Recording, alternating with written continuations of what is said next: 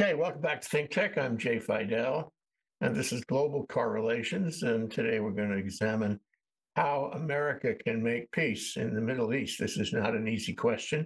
It seems to be more complicated every day, but for really complicated things, we talked to Carl Baker, and he's a senior advisor at Pacific Forum. We're going to talk about American foreign policy in a chaotic framework. Wow, Carl, are you up to it? I don't know, Jay. It's a tough problem to solve, and by framing it as how the Americans or how the United States can make peace, sort of hints at part of the problem, I think, because that's always been the go-to solution when it comes to the Middle East, specifically Israel.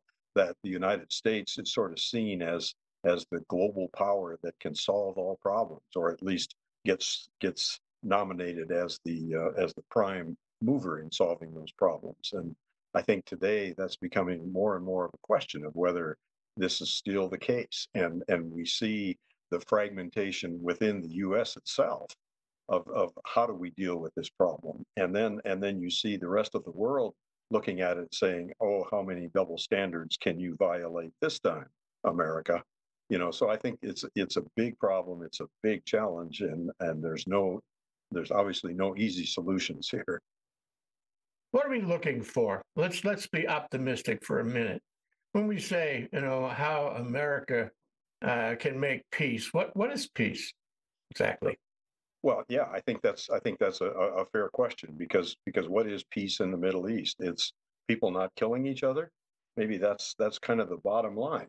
But maybe let's start by thinking about where the United States wants to end this. I mean, what's the end state that the Americans want? And to me, it's to build a stronger coalition in the Middle East against Iran and to have the at least the Sunni Arab world aligned with Israeli and U.S.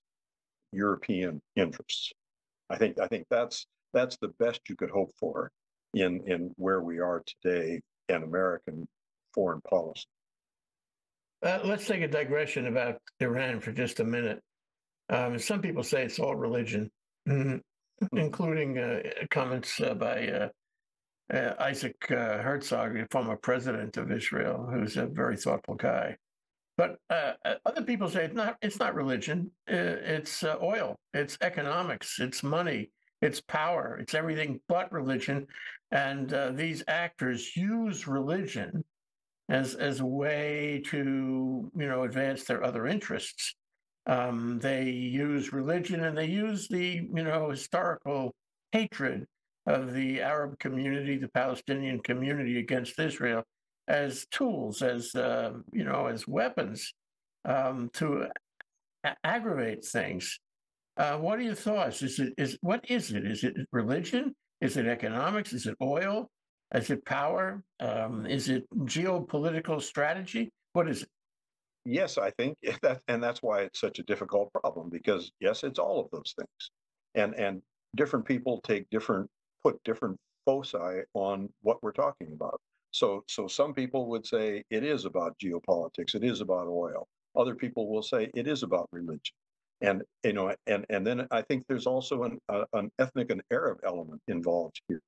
That there's an Arab versus Israeli mindset or Arab versus Jew mindset that comes into play. So I think that that's what makes it so complicated is that there are all these dynamics and they all kind of feed into each other.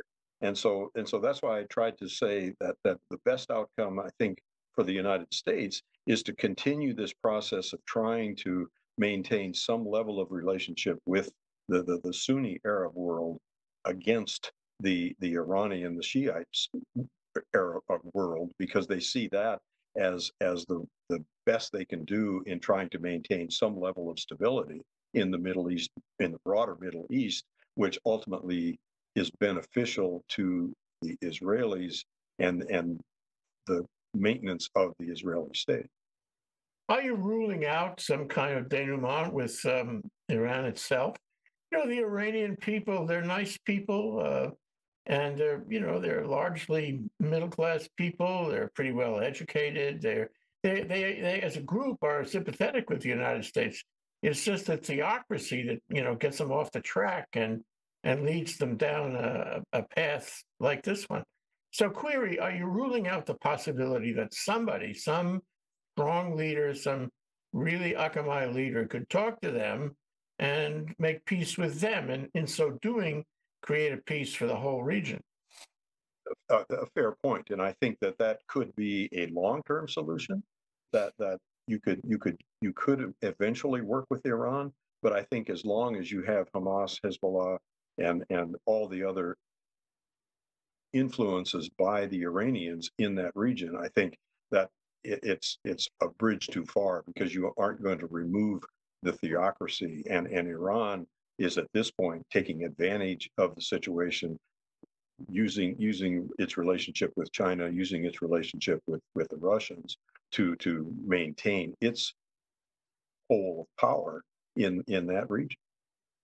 Yeah, footnote before we go forward to that, I just want to mention that recently, within the last day or two, the Israelis released the footage that they accumulated from the militants and otherwise of their killings of the Israelis on October 7th. And what is interesting about this is that it wasn't just Hamas. It was the Islamic Jihad, and it was ordinary, old-fashioned Palestinians from Gaza. In other words, this was a collaborative effort, and that's a shockeroo, because we have been led to think that the Palestinians are just human shields, that Islamic, Jihad was a secondary organization, not right up at the front.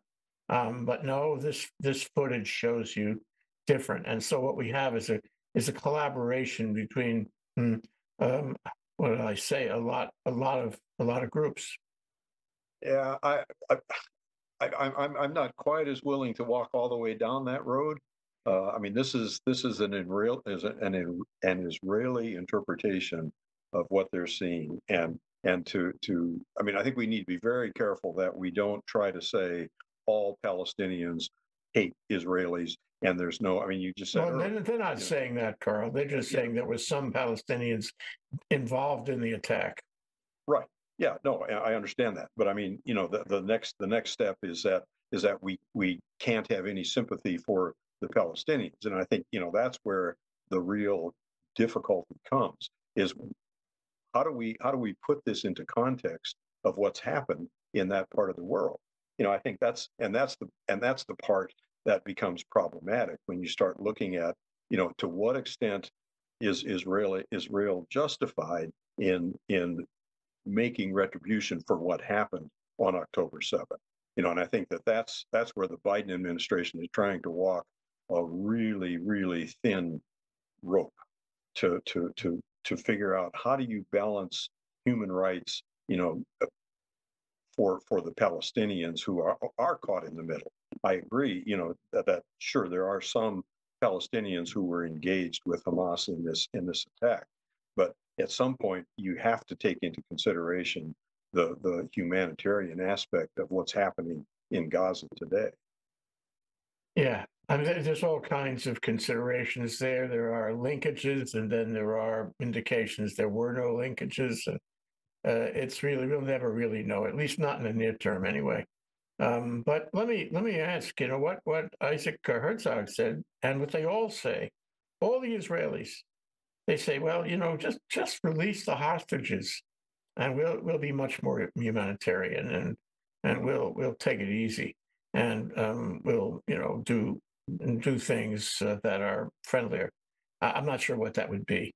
I guess they would stop bombing for one thing, but who knows? But they say this is a logic thing. We don't get to any other question.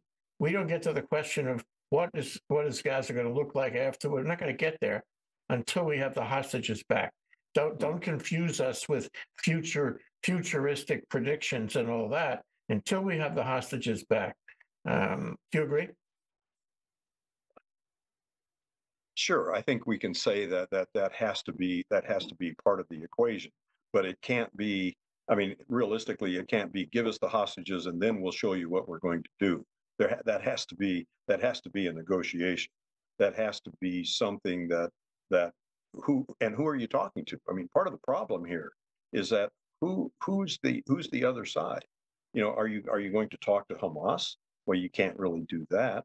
You know, so who are you talking to? The Israelis are making a somewhat maximalist demand by saying hostages back, then talk. Well, okay, who are you going to talk to? Are you going to talk to Hamas because you said you want to eliminate Hamas? So now what is the authority? You know, the two-state solution that the United States, Blinken in particular, are talking about, of course, brings in, you know, the PLO, the Palestinian Liberation Organization, or the Palestinian Authority. But those people don't have credibility in Gaza right now either. So it really is problematic, and I think that's why it's somewhat disingenuous for the Israelis to say, "Give us the hostages, and then we'll be more humanitarian," because you have no interlocutor to make anything beyond the demand of returning the hostages. So Do you think they want an interlocutor?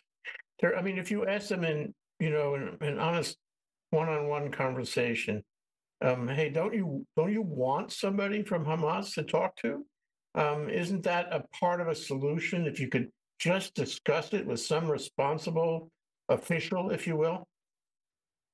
I don't understand. Are you saying do you think are you asking me if I think Israel wants an interlocutor? Or should want? Well, they should want one, yeah, but I'm not sure they do as part of and that I see that as part of the problem is, you know, when you start talking about a two-state solution, you know, which is part of the formulation that Blinken has been talking about with people, and Qatar is of course trying to push this again too. You know, I mean, who are you going to who's the other side? You know, there's really no authority that you're going to trust or you're going to want to talk to, and I think the Israelis have been fairly clear that they're not going to accept Hamas as the interlocutor at this point. Well, then you have to talk to yourself, don't you? Right. And you know, so for example, this is really questionable. Um, Netanyahu gets up yesterday and he says, we're going to occupy the place." This is a really highly charged word, not very good rhetoric at all. Yeah. We're going to occupy the place until it cools down. We are going to be the authority. We're going to talk to ourselves about how to do it. We're going to work it out in a way that it will work, and we know how to make that work. A lot of pushback on that, even though the Israelis are united in the idea that they have to get rid of Hamas. But this, what are you going to do later? Day after analysis is really important. So I asked you before, you know, what does peace look like? What does peace look like in Gaza? Does it look like the Israelis will create a civil society there? They could. They could. Everybody would oppose that. I mean, the people in Hamas, or rather the survivors of Hamas and the Palestinians and the Gazans in general wouldn't feel too good about that. But as a practical matter, they could probably establish a democratic government in Gaza. But short of that, and this is a hard question, Carl. If I were you, I would tell me that's too hard a question. Uh, short of that, what can be done? Let's assume they get rid of Hamas. It's gone. The tunnels are all collapsed. You know, the weapons are all seized. They have all the Hamas guys they can find in jail. What happens to Gaza? What do we want to happen? Well, what we want to happen and what Israel wants to happen, I think you're right, is not the same thing, and it probably shouldn't be the same thing. And I think you have to think about it in terms of some sort of collaborative effort by the Arab world, or at least, you know, ideally you would have a UN that could move into this kind of situation, and I'm not sure that that's the case. So is there a regional force that you could bring in to police Gaza, or to basically manage civil relations in Gaza post this purge of the Hamas? And I question, I mean, I very much question the premise that you can actually purge Hamas. It's sort of like the United States thinking they can purge the Taliban in Afghanistan. I mean, and that we learned that lesson on a large scale. And I think that Israel will learn that you can't purge somebody on a small scale, because by doing what you're doing now is you're building young Hamases out there in Gaza that are going to remember you for generations for what they perceive as persecution. It actually couldn't be worse than it's been. We have a generation or two or three of hatred, Yeah. and how much worse could it get going forward? But okay, you suggest, and maybe this is really a good takeaway for the show, you suggest some regional organization of Arab states, not including any, we don't include any terrorist organizations at all. In fact, we don't include any states that support terrorism, just ordinary Arab states around the region. And we make a kind of ASEAN out of it. Can I use that term? A kind of ASEAN out of it. And we say, look, will you guys get in a room and figure out what to do and we'll listen to you, and hopefully so will the Palestinians in Gaza. You think that's a viable solution? And if so, how do you do that? Well, I mean, you do it by working with the Arab League. You do it by working with Qatar, which once is very interested in trying to take a lead here. I mean, the Saudis have kind of been hinting that they're willing to work with Israel. And so maybe that the Arab League is the place to start. And like as you say, you sort of isolate people who have proven to be problematic, and you try to get the Palestinian Authority involved anyway, and bring them in, and then at least you have somebody to talk to. You have somebody that there's at least a level of mutual trust to work the streets of Gaza to prevent the exacerbation of the, as you say, generations of hatred. To me, that becomes a feasible solution. And then, of course, you need to address the issue of Palestinian homeland. I mean, Martin Indyke, I think, is still correct in talking about some kind of trusteeship for this. But wait, a Palestinian homeland. The Palestinians already have Gaza. It's theirs. It's been theirs for 20 years. Yes. So what's the need to, address a Palestinian homeland when they already have a homeland? Well, yeah. Yes, that's correct. And they also have the West Bank, don't they? Does the West Bank inextricably linked to this whole affair in Gaza? I mean, Hamas is in both places and Palestinians are in both places. I have to acknowledge that. But is it a necessary link in reaching peace in Gaza? It's certainly what is necessary for peace in Gaza is some recognition that the Palestinians and the Israelis have a disagreement over territorial rights on that piece of land, whatever you want to call that piece of geography. The fact is that yes, the Palestinians have Gaza and they have the West Bank, but you and I both know that there's way more baggage associated with those statements than what I just said. Hmm. The other thing is, this is something Isaac Herzog also said. I found it really interesting, and I've heard it before. Back in the day, in the aught years, if you will, there were a lot of countries, not necessarily from that region, but from Europe, who gave the Palestinians a lot of money in Gaza and said, "Here, go make," and my quoting on this, "Go make a beautiful city. Go make a city with tourism and wonderful hotels and restaurants. This Singapore, I think they called it the Singapore of the Mediterranean. What a great idea." And they gave them enough money to build the infrastructure for this. But when Hamas took over, and I mean took over, they built tunnels instead. They spent billions on these ridiculous tunnels and weapons. And so that got lost. But in the new peace, Carl, don't you think it would be a good idea to revisit that idea about redeveloping Gaza with hotels and five-star restaurants and tourism all along the shore and make it the Singapore, of the Mediterranean? So A, could it be done? B, who would help do it? Because it's going to cost billions, just like Ukraine is going to cost billions. Is it doable at all? Would it work? Well, I mean, I think the money is there. Certainly, the Gulf states are not short of cash. I mean, they've certainly spent a lot of money on sports teams of late, and so that money could probably be repurposed. uh, so yeah, I think that's all doable. But again, you really need to have the next step in what we were trying to do with the Gulf states and the Abraham Accords. I think that's really that's why I said I think build a stronger Middle East coalition absent the Iranians. Granted, maybe 20 years from now we can talk about somehow remembering that the Iranian people are good people and that they're run by a theocracy which has run itself out of power.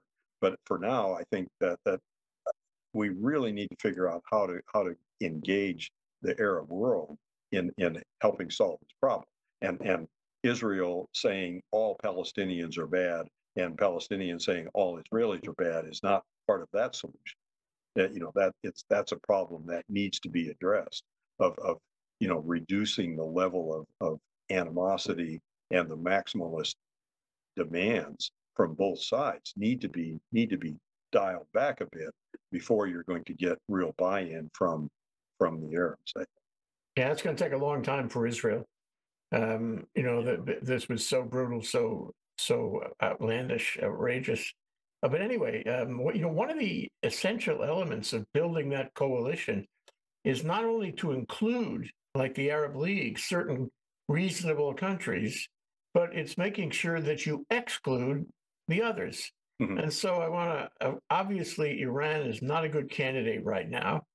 I don't think Syria is. I don't think Yemen is for many reasons, including the fact that it's all fragmented and involved in a perpetual war. But then, there's Lebanon, which Lebanon is the poor boy, the poor person of that whole area. Lebanon is falling apart, economically falling apart, and that leads to falling apart politically, which is why Hezbollah has such authority, and Iran has such authority in Lebanon because it's falling apart. So well, and Syria the same way. I mean, as you say, I mean, those two are just not real candidates. I mean, maybe the interesting one is Jordan. How do yes, they fit in since they're so much different? They're not really part of the Arab League or anything. So so if you could bring in Jordan and the Arabs and the Israelis to come up with some sort of governance mechanism in Gaza that they can all at least accept and at least negotiate with. I think that's the best we can hope for in at least the midterm. so I want to ask about other countries. The Saudis sound like a good candidate. They have the money and they can be reasonable most of the time. Qatar, Bahrain, Emirates, are those good candidates? Yeah, I think those are the prime candidates because those are the ones that have the money, they have the resources, they have enough goodwill on both sides that they could play that, and they're certainly not real democracies, but they certainly have good relations with the United States, with the Palestinians. At least the Palestinians think they're friends, So and the Israelis have been obviously, through the United States working to establish these relationships with these countries. So yeah, I think, and those are the ones with the money. I mean, let's be honest here. When you put Qatar, Bahrain, and the UAE in a room, they've got a lot of cash that's available. So they do have the money to What's finance in it for them? a more stable region. I mean, they get a benefit from that too. That they actually are hurt by the Palestinian issue or the the Israeli issue, depending on what side you're sitting on, I suppose. But I think they would benefit from that. They would certainly get prestige for it, and they are looking for that. I mean, this is part of that part of that effort to reach out to the West and insulate themselves a little bit, at least from Chinese influence and from Russian influence. Right. They don't want to get sucked up into that vortex very much either. Well, and they want to control the crowds in the street, because the crowds in the street are a symbol of volatility and instability. What about Egypt? Would you include or exclude Egypt? I mean, I think Egypt has to be included. Given its history with the Israelis and the Gaza, and obviously they're the neighbor that has to work to facilitate what's happening in Gaza. So yeah, I think Egypt has to be included as well. These questions get harder as we go forward, Carl. I know. Stop. I'm not going to ask you about Pakistan. I'm not going to even ask about that. But, I think we can stop somewhere over on that side. What about Europe? What about the EU? I guess sure. I mean, the EU has to be supported, but I think if there's it's not an EU America problem. It's the global South. I know Joe Nye says I can't use that term anymore because it's not well defined. That's a little bit disingenuous. It's defined well enough. We know who they are. You may not have a country name for each one of them, but the fact is that there's that rest of the world out there that is looking very much for real leadership, and I think that's the group that we need to impress, that we can do something useful and collaboratively. So I think certainly Europe is part of it, and I think Europe wants to be a part of it, even though they're also part of that problem that goes back to the interwar years of the 20s and 30s. There's so few of them. I mean, interwar years. Yeah. But now the most ticklish one of all is the United States, because what we do is not necessarily trusted in the Arab world. But what we do is, or theoretically, can be very, very influential. It can be influential, certainly with Israel, because we support Israel in so many ways, and there's a historical nexus for sure. And I suppose it can be influential in at least some of these countries that we've identified as part of the coalition. Mm-hmm. But the U.S. is sort of in a fragile spot, because it may be treated with distrust by some of those countries and by the Palestinians. It may be treated as too influential, maybe by the Israelis. And of course, the U.S., you alluded to this earlier, is not the same as it was. It is no longer the beacon on the hill. It doesn't have moral supremacy that it used to have. Sorry. And then of course we're in the middle of a campaign that will determine our future, and it may not be the right kind of future for a country that wants to make peace in the Middle East. So what now? This is the big question of all, Carl. Mm-hmm. This is what our title is: how can America make peace in the Middle East? Can America make peace in the Middle East? Yeah, and I think we just defined what my answer is. I mean, in some ways, we've sort of given you that answer, because it's the fact that the United States doesn't have unipolar influence anymore, and it needs to learn to play with others. And by that, I mean, you need to figure out how to get the Arabs on board. You need to figure out how to get the Europeans to contribute meaningfully to the process. And you need to figure out how to get the Egyptians to contribute, and whoever else is willing to contribute. And it's not going to be through the UN. That's not going to be the solution, because you've got basically a stalemated Security Council again. So you've got to show that you can actually lead from the middle, rather than lead by saying, we're going to do this, follow me.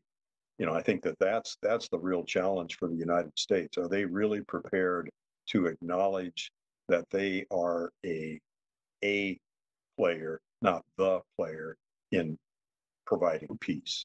So when it says U.S., we want to say U.S. and its friends and partners, and mean it beyond U.S.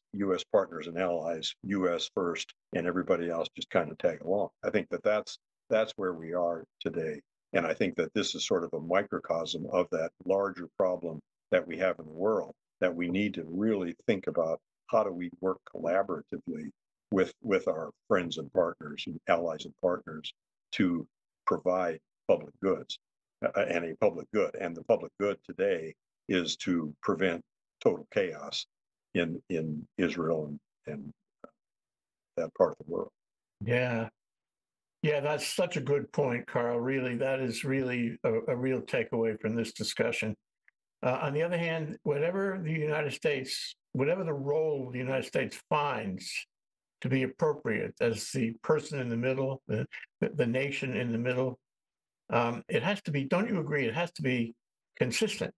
Mhm. It can't jump from election cycle to election cycle, on again, off again, and everybody in the world watches what happens for every bloody committee in both houses of Congress, never knowing what we're going to do or not do. I think we have to find a consistency. Is this possible? That's not a fair question. Okay, I withdraw that push.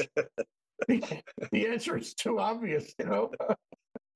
Uh, yeah, I mean, and I think the rest of the world sees that. I mean, you're exactly right that the rest of the world worries. How can the United States continue to play a meaningful role when you have what appears to be complete chaos in Washington D.C.? And so I think again, it's another yet another call from the wild out there saying it's time to understand that this is costing the United States a role in the world. It's a challenge to American, if you want soft power.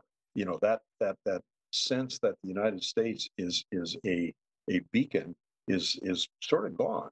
And now we really need to see if we can get a little fire started here to show that we do have some capacity to build a coalition that involves everybody and gives everybody a role to play in resolving big issues.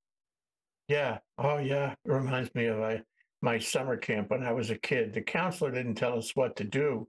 He asked us what we wanted to do, and we thought, silly us, that it was our decision. You know, it's something out of Huck Finn. Yeah. But anyway, yeah. So let's talk about the immediate issue, and that is whether the United States goes ahead and supports, Israel with money and weapons. This is not entirely clear yet, and the poison pill of defunding the IRS doesn't help it at all. And of course, defunding the entire government as a threat between now and next week doesn't help it at all. I mean, all the world is watching. So that's one part of my question. The other part is, the whole Ukrainian thing, Mhm. where for some reason there are those who like Israel with the poison pill, but don't like Ukraine. Where in fact there's a lot of similarity between a wrongful, immoral attack and the fate of a nation in both cases. And yet we make the distinction without any real difference, or we seem to be making the distinction without a difference between Israel and Ukraine. So how does this play in terms of the United States finding a foreign policy role that would be appropriate in the middle, end quote, to play, a better strategy in the Middle East?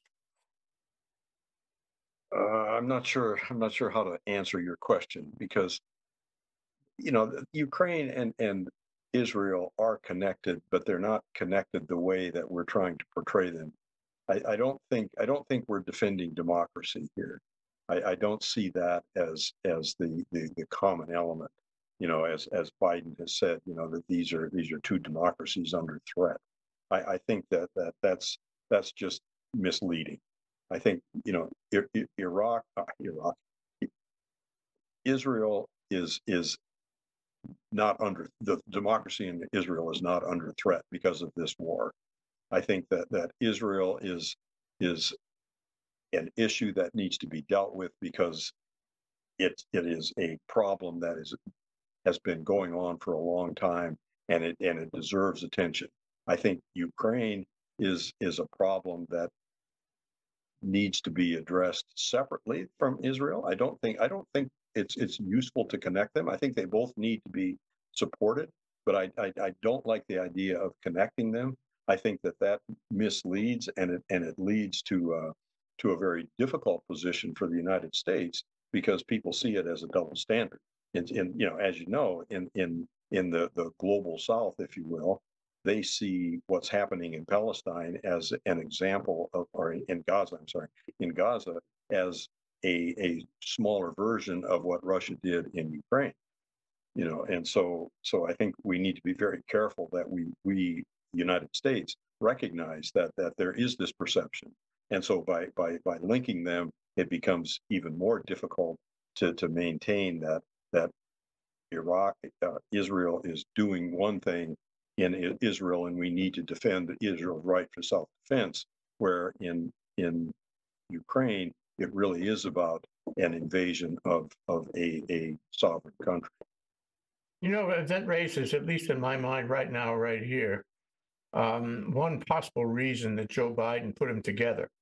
Because with you, I was surprised that he put them together that way and made it one initiative. I thought two initiatives might have been more thoughtful. But I think what he might have had on his mind, maybe what he said, was these are both exigent situations. These are both time of the essence kinds of support. We have delayed too long in this, and we need to act now, or history will take a pass. What do you think about that?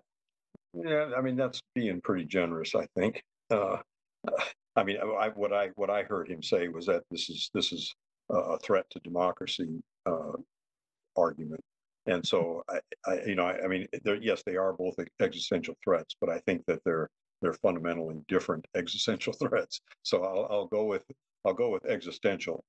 Okay. Okay, I've been asking people, and I get all kinds of different answers about whether the success of these two countries, Israel and Ukraine, have a profound effect, or what level of effect do they have on the election in November? If Joe Biden, purports to support them both, but fails simply by the passage of time or politics, what have you, and they both, lose in some notable way, or either one of them loses in some notable way, isn't that going to make him look like a weak president, a weak international leader, which he does not want to look like that, and won't it cost him, lots of votes in the election? Honestly, I'm going to go with the sort of standard answer of saying it's very unusual that foreign policy has an impact on American elections. And I think in this case that would also be true. I mean, it would be something that the Republicans could pile on Sure, Biden's like failure. Afghanistan. Remember Afghanistan?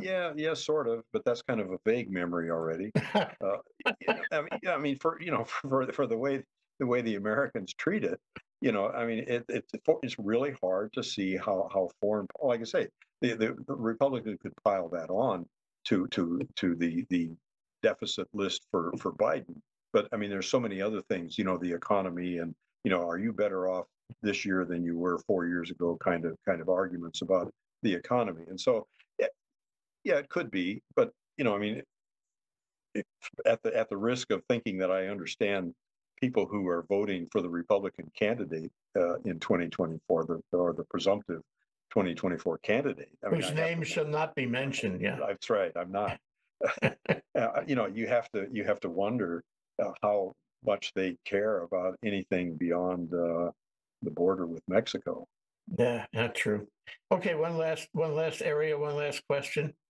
So the U.S. has and Joe Biden have tried to um, uh, convince Netanyahu and Israel to, not attack, or to attack in lesser measure, or to take a pause, whatever that means. We could spend a whole show on that. Uh, and so what you have is he's trying, and Anthony Blinken is trying to get Israel to back off, to get Netanyahu to back off a little bit, but they're not really successful. And there's good reasons for Israel to say no. We're not going to buy that. This is our war. You stay out of it. But I'm wondering about your reaction to that. Should they have asked that? Should they have insisted that that Netanyahu back off? Should they insist more? Should they be more insistent? Where does that role that we were talking about fit in dealing with their relations with Netanyahu right now?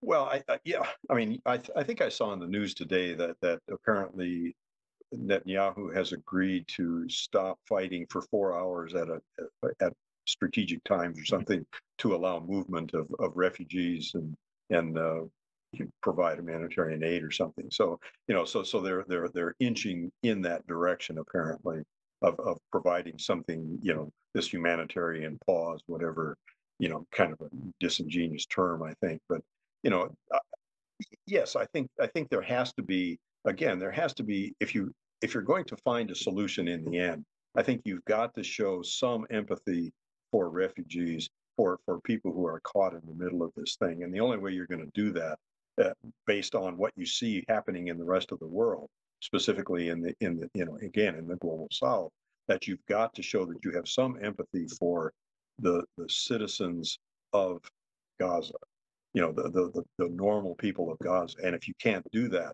then it becomes even more difficult to see how you can play a role in putting things back together once whatever we're doing in Gaza is over, or whatever the Israelis are doing in Gaza is over. If you're going to be a part of that solution, then I think you've got to at least be somewhat responsive to the demands of the rest of the world that is supporting the Palestinian position.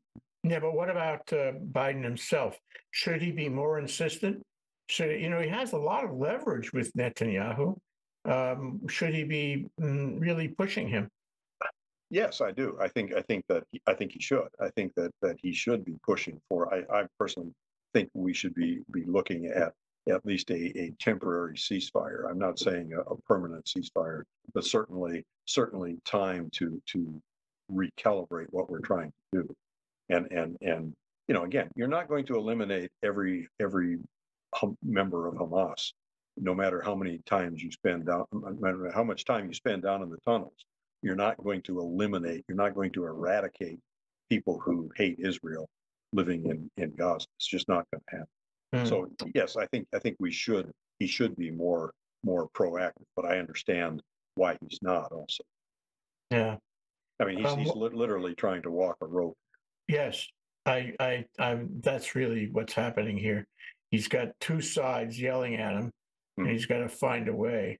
And for that matter, Netanyahu has got to find a way. So he's talking about a pause of a few hours. The answer is in between, more than a few hours, but less than a few days, whatever. Yeah. But let me ask you, pick a time frame. Yeah. Yeah. Well, so that Netanyahu's not too worried about, for example, Hamas building up its forces again and planting more booby traps or whatever. He should want to give them only enough time to do the humanitarian thing, and after that, let's get back to business. Anyway, let me. Well, I'm much more of a peacemonger than that. I mean, I would say I mean, personally, I would say you really need to reevaluate what your objective is here. Is it really to destroy in detail, or is it to send a clear message and then start working with people who can actually help solve the problem? Because Mm. I mean, I'm going to say you can't kill your way to victory. Now, Golda Meir said, "You can't make peace with somebody who is sworn to destroy you." That's what Yeah, Golda Meir said. So, yeah, and what did I hear? One more very interesting comment with reference to the Second World War is the way to peace is through war, yeah. and that Well, seems to remember, play out again and again. yeah. But I'm gonna. Yeah, I know peace is our profession, so look out for that bomb. So one last question, and it goes to Thomas Friedman's column in today's Times, where he said the one magic bullet here is to get rid of Netanyahu, get him out of office, and then we'll all be able to relax because he's a terrible leader. And indeed, a lot of people feel that he is a terrible leader. Maybe less so of a wartime leader, but his rhetoric really needs some work. If you and I got in a room with him, we could really help him. I know that. But the problem is that he's already he's cast his lot in terms of the way he addresses these issues and the words he chooses and so forth. So, that's what Friedman is coming from that point of view. We can't have Netanyahu there any longer. And if we do, change Netanyahu out, there's the issue of looking weak. There's the issue of having more of the same kind of tumult in Israel, which democracies have that, we know. But that kind of tumult doesn't help them in prosecuting any of these other external issues. So I'm wondering what your thoughts are about whether we should encourage Netanyahu to step down. We should encourage Israel to force him to step down. And if so, how do we do that in a way that it doesn't have a deleterious effect? I mean, it probably would have been a something that you could think about doing a year ago. I'm right now that I don't think there's a reasonable way to do that other than to cause him to lose so much face, and it would really kind of destroy uh, Israel's capacity to respond at this point. So I think yes, it would be nice to figure out how to get Netanyahu to move on, but I don't see any reasonable way for the United States to make threats or to sort of position itself to make that happen outside of the normal confines of Israeli politics. Yeah, regime change is always troublesome when you're trying to do it as a matter of foreign policy. Yeah, yeah. It's trickier than you might have thought. It's great to think about how they're going to throw roses at your feet when you come through the streets, but it doesn't always work out that way now, does it? Carl, I so much appreciate your good nature and your engagement with me on all these issues. We've covered so much, and I really appreciate the discussion. Thank you. Thank you. Aloha.